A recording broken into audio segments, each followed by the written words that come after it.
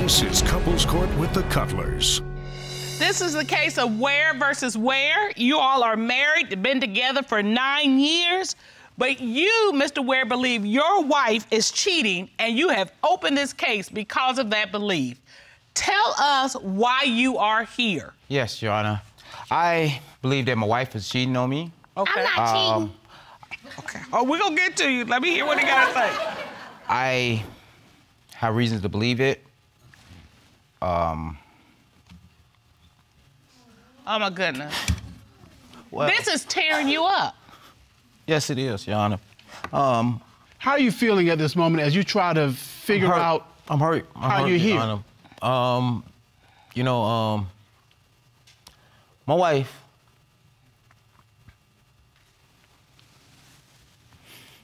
she's very flirtatious. How does it feel to see your husband standing here so overcome that he can't even get the words together? Okay, Your Honor. He is in tears because he believes that you're cheating. You know, Your Honor, I wear my marriage on... Your Honor. I wear my marriage with pride. I rocks my marriage. Okay. I rocks my marriage. Okay. I don't let no man come. If it ain't Jesus, I don't want to hear it. I don't want to hear it because I'm not going to hell. Now, that's how I feel. I'm not finna burn in hell for no one. I got married because I love my husband, but I also got married because I did not want to suffer. All right. In sin. That's why I got married. Here's my question. Have you ever cheated on your husband in the past? So I you don't have no never reason. cheated. He gives me everything. So you say I don't even have a reason to cheat. Your Honor. No. Your Honor. Okay. Mr. Ware? She have, Your Honor. I got a phone call from my mother. She was diagnosed with throat cancer, belated. I went to go be by my mom's side, and in the process of me being by my mom's side, I get a phone call saying my wife is out hanging. Oh, she was in the club and running the streets with Tom, Dick, and Harry. She started a new life. You know, you gotta understand this. Miss Ware, were you in the clubs while he was out taking care of his sick Yes, mother? I was. I'm not gonna tell you, and I'm gonna be real, yes, I was, but see, Your Honor, he's not telling the whole truth. If you gonna tell it, you tell it right. You know, he called me, and he was like, baby, I love you, but I ain't never coming home. He's Then not were you telling what sleeping he with was different doing. men then? No. That's a lie. All right, you don't believe that at all, Mr. Ware. I got calls telling me that my wife was cheating. I researched it. You know, you gotta understand this. I called the voicemail. I got men calling my house around 3, 4 o'clock in the morning around booty call hours. Person. You understand that? Yeah, I It was understand one booty call. person, and I never had sex with him. And he was not my type. I gave him my phone number, and then we got to talk. I was like, no, I'm not doing this. Well, You if he know, wasn't your type, why'd you give me your phone number? I was drunk. Right. Mr. Ware, clearly this marriage is in trouble. What was it like in the beginning? I gave her something that I never gave no other woman. You know, my heart, my whole heart. And she walked into my life like a princess, you know, and I wanted to be the prince, you know. And along the way, we tied that knot, and we became king and queen. And I thank God that I did run across her, because, hey, I wouldn't be the man I am standing in front of you today if it wasn't for her. But he changed me, too. He changed me. That's why I say I rocks my husband, because he have changed me. He didn't change me for the worse, he changed me for the better. Well, good grief. Y'all done got together, y'all king and queen. Look at the wedding picture. Look at this beautiful wedding picture. Y'all changed each other for the better. hate that Why in wedding the dress. world are you in? Why in the... Well, Your Honor, you know, I just, you know, me personally, I need to know that I'm not putting my life on you know what I'm saying, and putting all my eggs in one batch, and it's not worth it.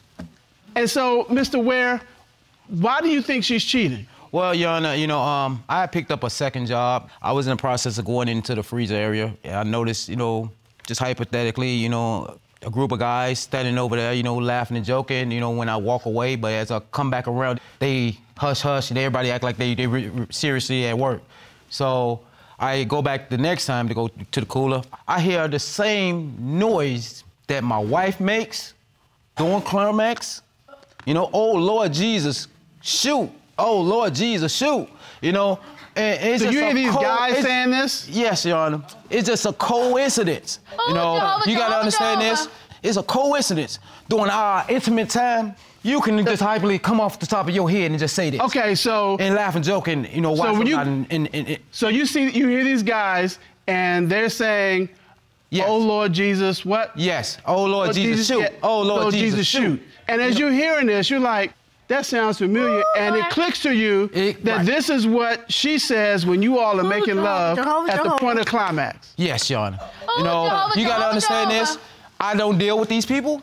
They don't know nothing of me. They don't stay next door to me. They don't stay around the corner from me. You know. So the only way they can know that. It's a coincidence. Well, they was just walking past someone. Oh, wow. They're working at the same place with me, right? So the only way they can know that is if one of them has been with her. Right. And you think they're making that noise to let you know they've been with her. Jehovah! Miss Ware. He wrong. Miss Ware. He wrong. Miss Ware. He wrong. Miss Ware, do you say, oh, Lord Jesus, shoot? But it's a coincidence. So you do say that. They at work saying the same thing. Listen. Y'all gotta listen. Okay, so you do say that. Yes.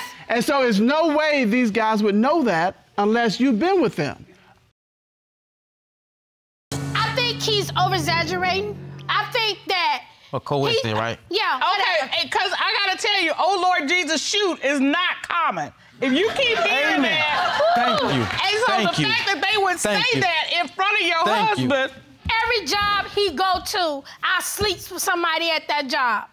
Every job. Then I give him an excuse to leave one job to another job, to another job, to another job. Are you admitting that you're sleeping with all these people? You're saying he's accusing you of that. Yes, he's accusing me. So every job he goes to, he says you done slept with somebody on that job. Yes. Mr. Ware, you're not doing that, are you? Yes, he is. Your Honor, you know, I love her, but do I believe that she's the woman that I fell in love with? No, I do not. Have you seen anything else that make you think that your wife is cheating? I came home from work. I knock on the door. You know, we only have one set of keys. It takes her 7 minutes. That's a lot. To come to the door. But when I walk up in the house, I notice in the tub is our bed sheets. If the sheets was just tossed up in there, it's still dry. You know, it's not soaking wet all the way through. This is what she was doing in the process of me knocking at the door. Then I get in the room, the bedroom window's open. It's January in Chicago. And the window's open. Winter moment. Okay. For real. Okay. So I go take the garbage out. In the process of me taking out the garbage, I look down beside the window. I see footprints. That's a lot. Like a person, you know, say scooted out the window and jumped out. Fingerprints up the windowsill. Our windowsill. This is fresh snow, Your Honor. That's a lie. These footprints are deep right here, and then they lighten up going towards the back. Okay, Miss Ware. He's lying. The man is lying. So tell us what happened. I got up, cleaned myself up, and I threw the sheets in the tub because we didn't have a washer and dryer. Threw the sheets in the tub with bleach, and I changed the sheets. I tried showing him that where I had bleach in the tub. And then I had lit a candle, and the candle, it caught on fire. Okay. But why was the window open? Because I was letting the smoke out because the smoke alarm came on. But why were there fingerprints on the ledge? He didn't tell you that. How can they? Our screen is, the screen is like, because the screen was already built, but my landlord came and screwed it down. So there's no way for you to get out. There's no way. So you deny that you had a man in your house when he came home that evening? I don't cheat on my husband. I think we have enough evidence, Mr. Cutler. Okay. Mr. Ware, you believe your wife has been unfaithful to you because you've heard some of your coworkers mockingly use the very same phrases she uses when you all are making love and she climaxes. Yes. You came home, you didn't have a key, and it took her 7 minutes to open the door. Yes. And because of that, you believe that your wife is cheating with other men. Yes, Your Honor. Because of this court has done a full and complete investigation. At this time, the court would like to call licensed private investigator Eric Eccles to determine, is she cheating?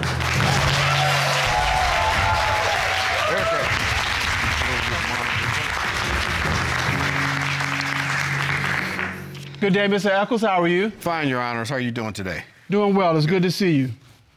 Tell us what you and your team did to investigate this case.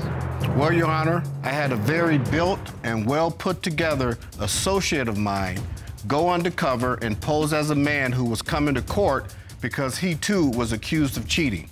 He was placed in a room with Miss Ware and a hidden camera to see if she would take his bait. So what did your associate find out? Everything seemed pretty calm at first until a court staff came in and asked my associate to change his shirt before he took his polygraph test. Oh. What happened after he removed the shirt? Well, Miss Ware got pretty heated at first and did everything in her power to keep it together, and we also brought that tape. Oh, I see you're fanning. Did you take your test already? No, I'm finna take it. Good Lord, sure. Yeah, but it's, oh God. I'm calling your boy now. Lord Jesus, help me. Lord Jehovah, help me. Oh, Lord, okay.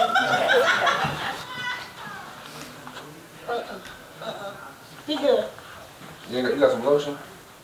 They just took my bag. Oh. I had to start pacing because I got hot. I was like, I gotta get out of here. You gotta let me out of here. I would get in trouble. Let me out of here. I thought you was clowning because the shirt was little. Oh my God, Jesus. Don't do that. I can't wait till I get home to tell my best friend. I'm like, girl, this man made Derek look small. Yeah. Ooh, Jehovah. Mr. Ware, what do you think as you're watching? I just say my wife is selfish. If I was to touch a woman, there's a problem. A coworker can't even say nothing to me. So I go there and put some You would've shut your sunbathe lotion on her because she wants I some didn't put sunbathe no lotion. lotion. All I did was roll up his sleeve. Right. He said it hurt it right up in here, so I rolled the part up and I was like, okay, you can pull this up too, and it will help.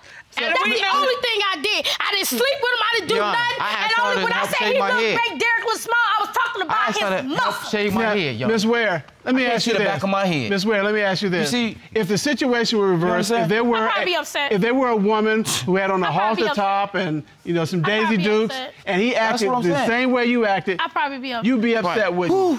And I know I heard you For say real it. though, right?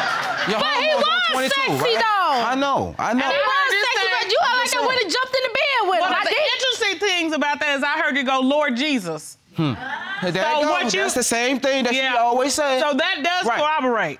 It's coincident, ain't it? To further investigate this, we ordered Miss Ware to take a polygraph exam. We like to call certified polygraph examiner Tommy Platt into the courtroom. Ron, would you escort him in? Tommy Platt. Head over to the witness stand. Mr. Platt, how are you? Good, Your Honors. You performed a polygraph examination of Miss Ware, is that correct? Yes, ma'am. All right. Miss Ware was asked, have you ever had physical sexual contact with anyone from your husband's job? What was her response? She stated no. What did the lie detector determine? The lie detector determined that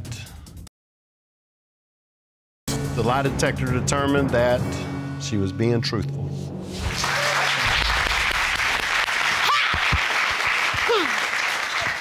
Papa collar. We still have one more question. I know, but I believe in Jesus, and Jesus know my heart. Hello.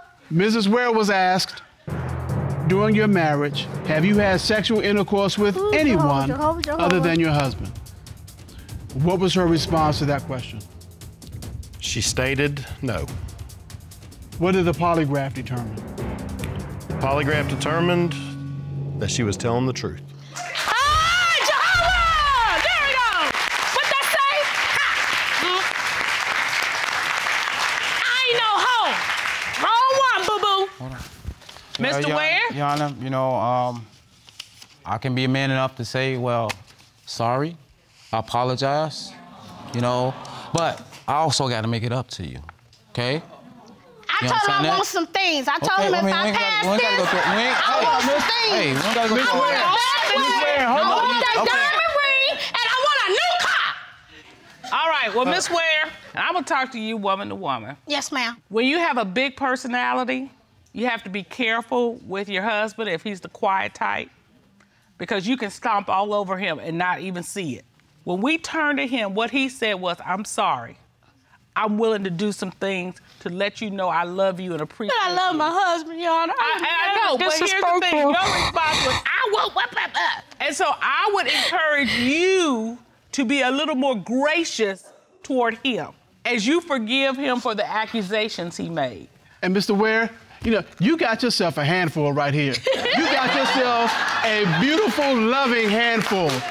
And she didn't just turn that way overnight. You knew she was like that when you got with her, which is what you love about her. So you've got to allow her the space to be herself without being so suspicious. You walking out with your queen. That's what you want. Right. And that's all I ever want to be treated like. I'm not a hoe. Come here. All right. I'm not a hoe. I'm a woman.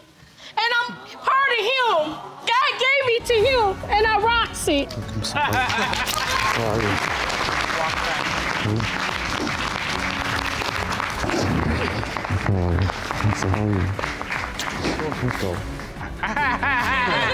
Well, Mr. and Mrs. Ware, we have counseling available for you to make your marriage even more fruitful and more fulfilling than it is. And you know what? I thank you, because I knew nobody can do it but y'all.